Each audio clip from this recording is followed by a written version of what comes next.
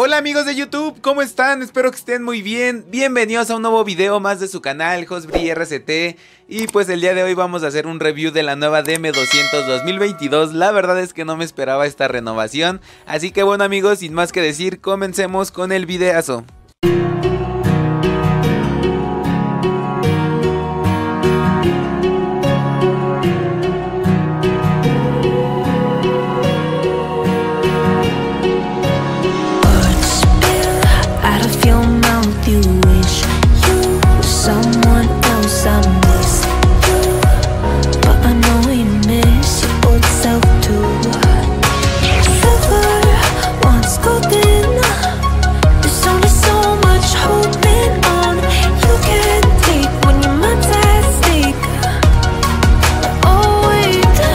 Y bueno amigos, vamos a comenzar hablando de la estética de la motocicleta, que como saben mantiene la misma estructura, uno que otro cambio ya lo vamos a ir analizando poco a poco.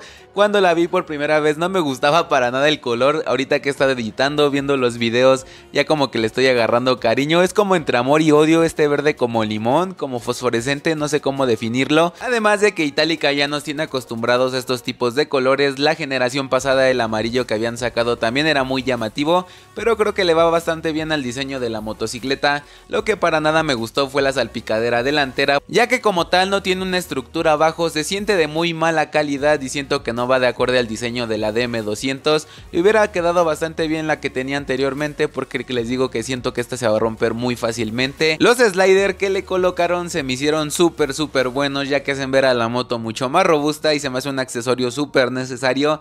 Además de que como podemos ver, las tapas laterales también sufrieron un pequeño cambio. Además de los stickers, tienen como que esta simulación de entradas de aire que creo que no tienen ninguna función, pero se hacen ver a la moto muy chula. Por parte del diseño creo que es todo lo que le podría decir. Yo le pondría un 8 de 10. El único pero que le pongo fue más que nada la salpicadera delantera. Pero bueno amigos, pasemos al apartado del motor, que como sabemos esta Dm200 sigue manteniendo el mismo corazón que sus generaciones pasadas.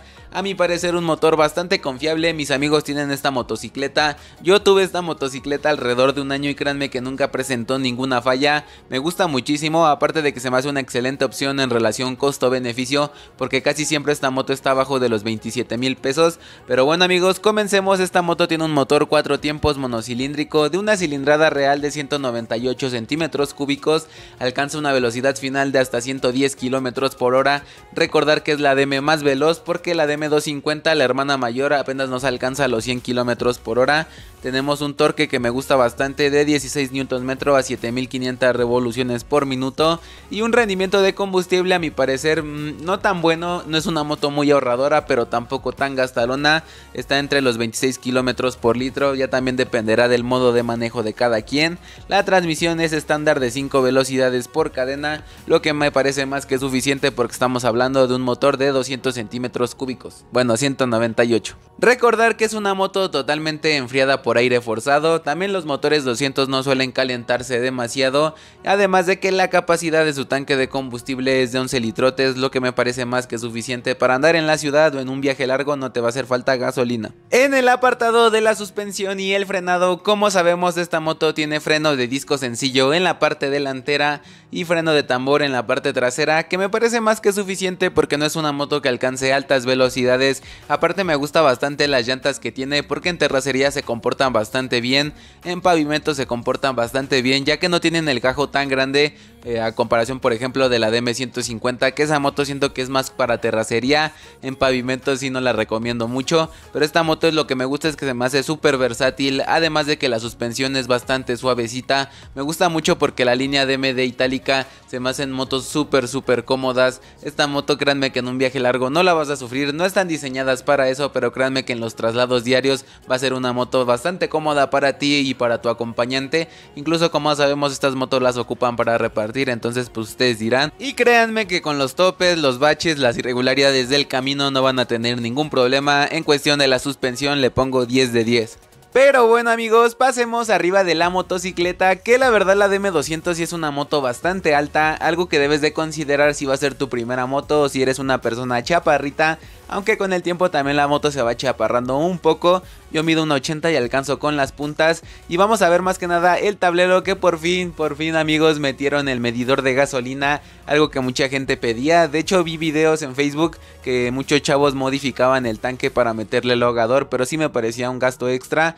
Cuando fue mi primera moto sí me costó un poco de trabajo porque muchas veces me dejó ahí varado sin gasolina. Por lo demás el tablero es prácticamente lo mismo. Me hubiera gustado que Italika se hubiera atrevido a meter un tablero digital o otro tipo de diseño. Creo que sí ya le hacía bastante falta. El tablero es algo que a mí no me gustaba cuando yo me la compré.